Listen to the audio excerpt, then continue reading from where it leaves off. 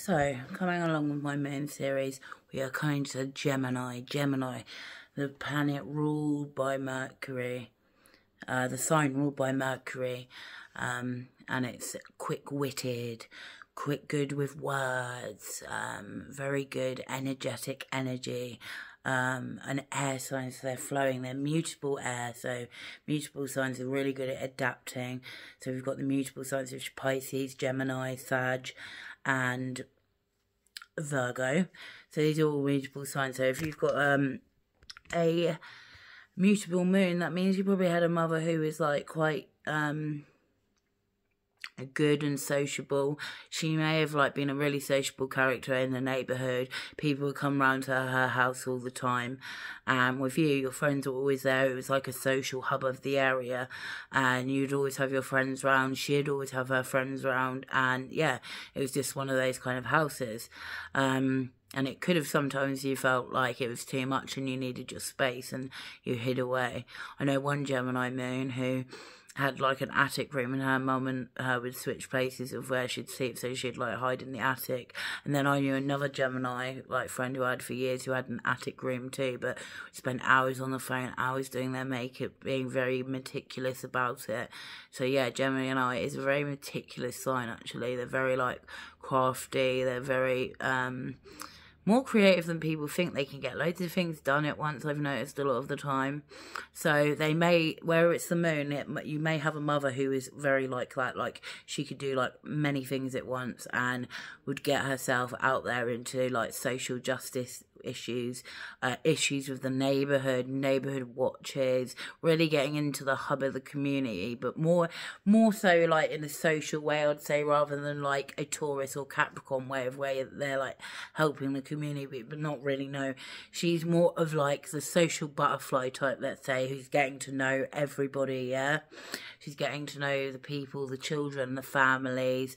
She's like the kind mum at the school who is really nice to everyone, wanted to know a bit about you, didn't care like your background or stuff. But then we get to your deeper level, which is an air sign. So people might say, oh, that's not that deep, but you do feel things deep, but you have to shut off, and that's an air sign coping mechanism.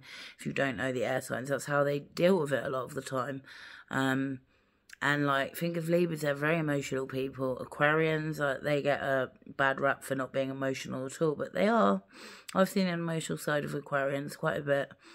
But this Gemini moon, so you're going to be a social butterfly, your friends, you have loads of friends, you don't have a trouble making friends. Or also, if you have your moon in the 3rd house, you're going to be one of those people who wants intellect on a close level, a partnership that's about words, expressing, wit, banter, all that type of thing with your Gemini moon. And if you don't feel that, or that's not working well for you in the relationship, or there's nothing like that, then you're going to feel like uncomfortable. You need to have those laughs, you need to have those light-hearted moments, you know, and it makes you feel good. But on the other end, like, be able to express yourself in a way that's healthy for you. I mean, that's a way of being healthy for you, but maybe get into like something to do with speech or to do with singing, whether you're good at singing or not, it doesn't matter. Do something where you use your voice, do something where you do little puzzles or sudokus or things like that, things that are going to train your brain. Like, you've got a very active mind, but you are good at switching off at times as well, but maybe some too much, like I say, with like air signs and the fact you're mutable. Like, you feel from day one you were probably like taking places all the time, social areas. I'm kind of jealous actually, you know. And also, Gemini moons can have quite a sneaky side where, kind of like Scorpio in the way that they'll use things, but they'll use their word rather than like trying to do a power trip. They'll use their words to try and confuse you, or they'll know what's really going on but pretend not to, if you know what I mean, and dig deep on the dirt with things. But yeah, they do make very good friends. Like, they're very sociable people. They're very out there. They know different types. They've met so many different types of people that, not that they're not judging, because I feel like they are quite judgmental. But they're good at, they're just good in group settings. Maybe not so good one-to-one, and that's something they might need to work on. because they were around such a busy household, they might have felt that that was their normalcy. So if anywhere is top quiet time, that doesn't feel normal to them, unlike other moon signs. You see what I'm saying? So let's give an example of somebody who is a celebrity who's a Gemini moon, and we'll see, you know, how it works. Right, I've got two perfect examples of Gemini moons here. One being Khloe Kardashian and one being Jennifer Lawrence. Like, Jennifer Lawrence is trying so hard to be that pick-me girl. Like, oh, I'm so this and that. I'm so normal. I do this, I do that.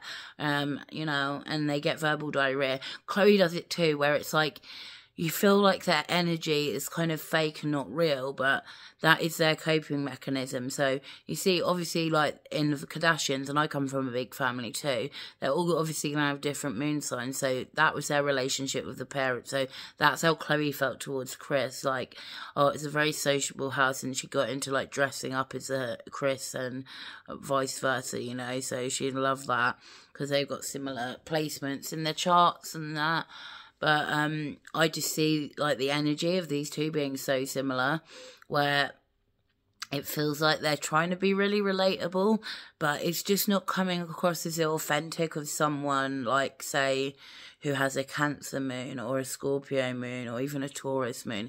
It just doesn't seem as relatable, if that makes any sense. It means like, it feels like you're trying a bit too hard, and you don't need to. You don't always need to try so hard. Like, people will love you anyway. That's your trait of like being like kinder to the bigger population, like the world at large. Like, that is who you are. And that's like, you care about the social things of people. Like, you genuinely do care about things like that. But you can also suffer with quite bad anxiety and depression because you get quite anxious energy, and you can have low periods, you know. Gemini is polarity sign, so it can be two opposite ends of the scale where you feel like numb or emotionless or just over emotional, like anything to do with like the polarities of those two types of things, you know. So you can work on that, and like it's always good to do that. But Khloe Kardashian, as you've seen, she's struggled many times with relationships. And even the relationship with her mum, she felt, was very secretive. And there was that whole thing of the paternity thing.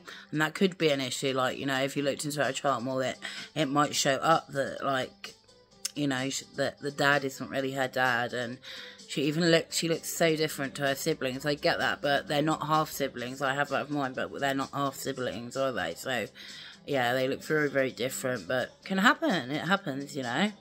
But they often probably feel quite different to their family as well in that way. And, like, they stood out. It might not be the case, but they feel that sort of, like, alienation within the family unit. But they do feel very connected to neighbouring things and their friends and stuff, you know. So it's good in that way, and like you're really good at like making friends and keeping friends and having a laugh and knowing how to take life on the lighter side, let's say.